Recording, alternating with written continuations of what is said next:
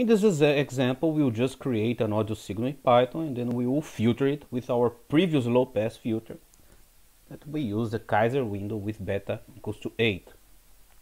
So here I'm just importing some libraries. I'm going to use matplotlib and numpy and scipy signal. I decided not to use librosa this time because instead of using music, I'm creating a signal with some tones. So we have this fundamental frequency of 220 Hertz, and then I'm doing just some fade in, fade out, so our signal is a bit smoother, and then I'm just adding some harmonics in high frequencies, and this is how our signal sounds. Well, when we look at its frequency spectrum, we see that we have our frequency of 220 Hertz here, and then we have all these frequencies here above 8 kilohertz.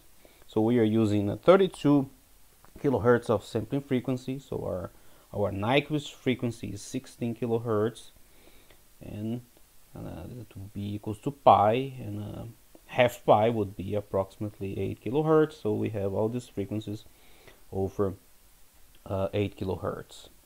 So we will low pass it, and we will take our Kaiser window, low pass design, length equals to 32, it's the same what we did in previous tutorial. And here now we have our filtered signal. So for example, if we're doing downsampling when n is equal to 2, so we would have up to 8 kilohertz, and we would like to filter out everything above 8 kilohertz. So maybe we could use this filter, and we see that we have indeed above the half pi everything is attenuated. So we observe that the beginning frequency 1.5 we have indeed much attenuation, and we can listen. So this is the original with the high frequency components, and here is the low pass version. And now we can downsample it by a factor of n equals to 2, including the removal of zeros.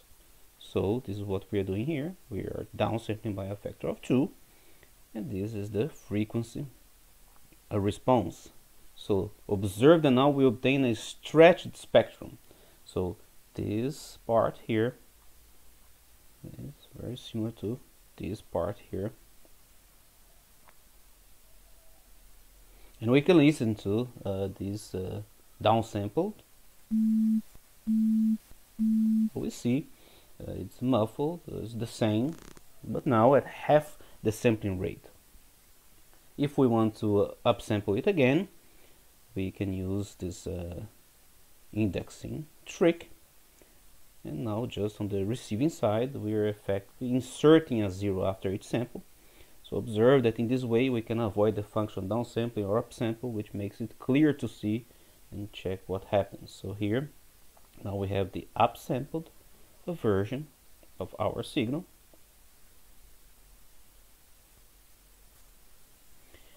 and now we have the shrinking and periodic continuation of the spectrum. So we have this aliasing components at high frequencies. So this was the low pass version, downsampled.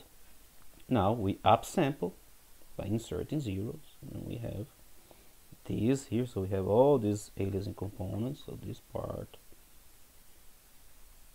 is effectively this part here. So we have the shrinking, and we can listen. It's difficult to hear aliasing here because with my headphones or with my computer speaking, it's very hard to reproduce these high frequencies, but the aliasing components are here and we must get rid of them.